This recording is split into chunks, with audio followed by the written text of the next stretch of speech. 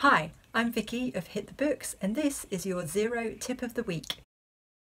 Chances are you have more than one bank account in your Xero, your main account and a savings account, and you'll be transferring money between the two.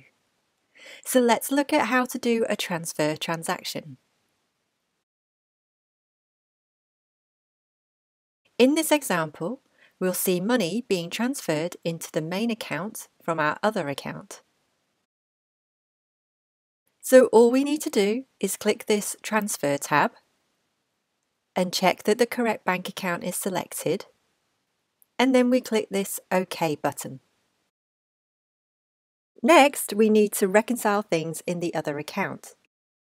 So if we go to the Hit the Books Fake account,